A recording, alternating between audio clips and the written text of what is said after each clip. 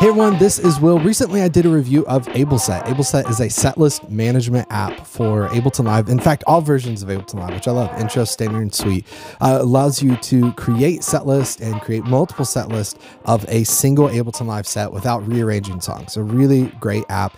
One of my favorite features is the ability to view and control your set list remotely, get kind of a VIP view, if you will. You could put on a TV to see how much time you have left, what song section you're in. A lot of really cool things. Well, when I released that, I got a lot of questions from you guys both on YouTube, Instagram, and on the newsletter asking, hey, well, how do I use AbleSet? How do I set it up? I walked through some of that in the review, so if you're interested in just the short version, check that out. But I also created a Using AbleSet with Ableton Live course on From Studio to Stage. So I thought it would be cool to share one of the lessons from that course here on YouTube so that you can understand AbleSet, how to install it, how to use it. So what I wanted to do for today's tutorial is share a clip from my Using AbleSet with Ableton Live course. This is called AbleSet Basics. It shows you how to install, get up and running with AbleSet, and how it kind of interacts with Ableton Live, which is a way that I like. So check out this video. I'll be back at the end to tell you how to get access to the rest of the lessons in this course. Okay, so let's take our first look at AbleSet. I've got a brand new Ableton Live set open, and I want to walk you through, show you the process from scratch of how this works. So I'm going to open AbleSet here, and I can click this settings icon and do open AbleSet in browser, or just click open AbleSet. And this is going to pull up a web browser that's at the correct IP address that is showing my set list. And we'll talk about in a moment how to view your set list on a external device. Okay, but let's start with this. So first off, it says your set list is empty. Add some cues to start using AbleSet. So let's add some locators up here. And I'm just going to pick some random spots of parts of my set. And I don't want to go too far because, well, you'll see why in a second. All right, so let's add a couple more here. And I'm not routing the click so that you can hear it, so as to not annoy you, but this way you can kind of hear it through the speakers. So now let's go back to AbleSet, and you see we have locators 1, 2, 3, and 4. Really creative names show up here. Let's actually rename these. Let's we're in a Beatles cover band, so Come Together. I was going to say Eleanor Rigby, but there's no way I can spell that, so we'll say Let It Be. I'm blanking on Beatles songs right now. Oh goodness, I can't think of Beatles songs. So we'll just pick random other titles here, cover band of different things, and Don't Give Up. All right, very encouraging song titles there. So here's what we have. You could see my set list that's in Ableton Live is represented in this window. Even if this is all AbleSet did, this could be pretty helpful to pull up on an external device to see this to then control Ableton Live with. But let's just talk about the basic controls here. First thing I want to mention, if I go up to AbleSet, I go to this settings icon. I have autoplay disabled. Let me turn it back on because I believe this is the default state of this. So with autoplay enabled, let me click Come Together, and you'll see that this song automatically starts playing as soon as I click it. You see this little green bar here that's telling me how much time I have left. It's counting up locators or measures. So measure number and then beat number. And it's going to see exactly how long we have left. Now let me hit stop. And I'm going to go back up and turn off autoplay because I don't like that feature personally. I don't want that to happen. So now let's jump back to Let It Be. So I'm going to click on Let It Be. I'm going to go down here and press play, and you'll see that it starts playing Let It Be. Now I could jump around. Let's do Don't Give Up. I'm going to select that. But you'll see, let's press spacebar to stop this. It's going to wait to the next downbeat of 1 to jump to Don't Give Up. And the reason it's doing that is because this is all tied into global quantization. So right here, 1 bar, it's going to wait to make that move until the next downbeat of 1 or whatever your global quantization is set to, which is great. So again, I can select a song, I can press play. I can jump to the next song by clicking this next icon. Again, it's going to wait to the next downbeat of 1. So let's do that. You see we flash for a while before it selects there, which is great. It's also going to tell us the BPM of our song, which is really, really great. And again, even if this is all AbleSet did, I think it's still it's a nice interface. It's well designed. And particularly when we pull this up in a second on an external controller, you'll see there's some cool stuff that can happen there. So now, again, if this is all it did, this is awesome. But there's some fun things we can do here. So let's go to this, this pencil icon here, and we're going to edit our set list. And this is the power of AbleSet. So you see a couple things. When we have this little hamburger menu that allows us to redo do our song order. So let's make Kiss Me first, Let It Be. Let's do Don't Give Up and then Come Together. Now let's save this icon, okay, to get out of edit set list and to save it. You'll see it's tried to total up the total length of our song is about 24 seconds, 4 songs. That's my kind of set list, short set list. But what you'll notice is it didn't reorder the songs in Ableton Live. It just simply moved the order. So here's what's pretty cool. Let's press play. Okay, Kiss Me is going to play. Well, let's watch what happens when we get to the end of Kiss Me here in a second.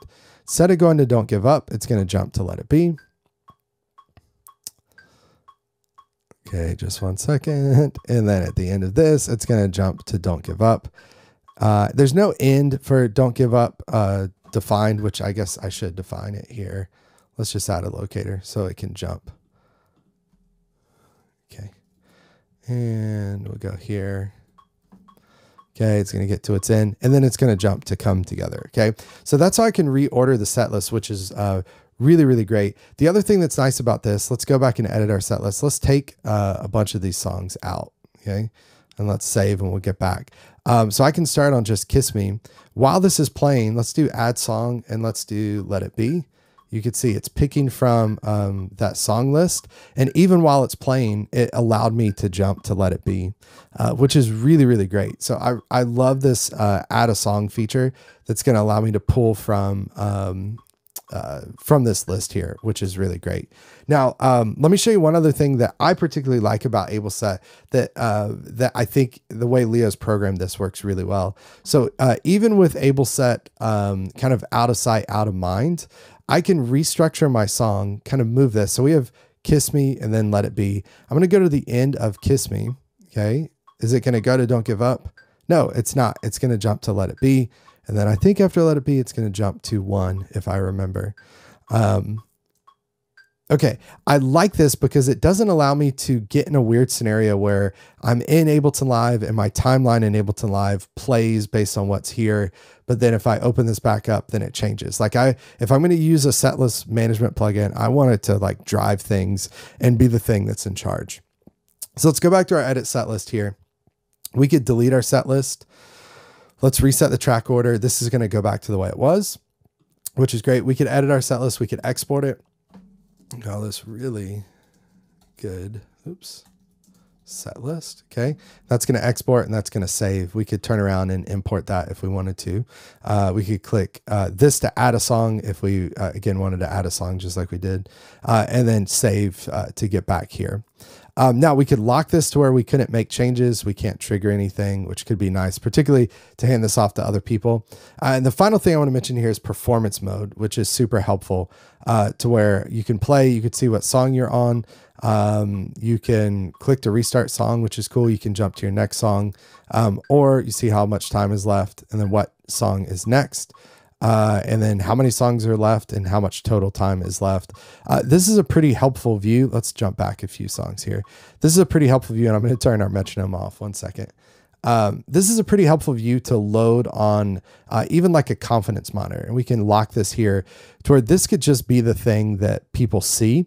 They have no control over, but they get a sense of how long a song is, how much time is left in the song, and then what's coming up next, which is really cool.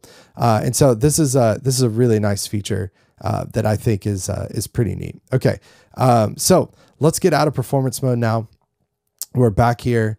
Again, I could lock or unlock that if I want to, and then get out of performance mode to get back to host.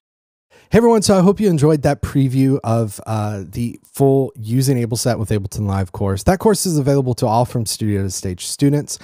To subscribe, you can click the link in the description of this video. You'll get immediate access to this course, plus every single other course we have on the site, 24/7 on-demand access. You don't have to enroll. There's no start date. You just start the course and you're good to go. And you can take and work through that course at your own pace. In addition to that, again, you get AbleSet, you get every single other course we have on the site, over 50 at this point. point. We're getting close to 60 courses, all about using tracks on stage with Ableton Live, all about using gear with Ableton Live on stage to perform and to not be stressed, to know how to do everything you need to do. And when you subscribe, you get access to those courses, plus 200 credits you can use, 200 credits each month that you can use at the From Studio to Stage shop to purchase anything you see there. And you can get that for free with those credits. In addition to that, you get access to our private student-only community that's on the site. It's kind of like Facebook without all the crap. It's great. It's awesome. I love the conversations and community that happens there. And then you also get access to a monthly call where every month you can join with your fellow students. You can ask me questions about Ableton Live, gear, whatever it is, how to use AbleSet. And that happens every single month, and it's just for From Studio to Stage students. Plus, we have some exclusive discounts, a few other things as well when you subscribe. But again, to subscribe to that, click the link in the description of this video. If you're not ready for that, then subscribe to the YouTube channel here. I post a new tutorial every single day, 10 a.m. Central. I'm nuts. I never sleep. I'm crazy, but it's so much fun. And I hear from a lot of you that it's beneficial and helpful. So subscribe to the channel. Do me a favor, hit the bell icon so you're notified when we post new content. We post so much content. Here's what I suggest people do. Get a notification on your phone. Look to see if it sounds interesting. If it does, click through and watch. If not, ignore it, and you can watch the next one. Thanks so much for watching this tutorial, this preview lesson. I hope you enjoyed it. Again, if you're interested in the full course, click the link in the description to subscribe, become a From Studio to Stage student. Thanks for watching this tutorial. We'll see you on the next one. Take care, everybody. Bye.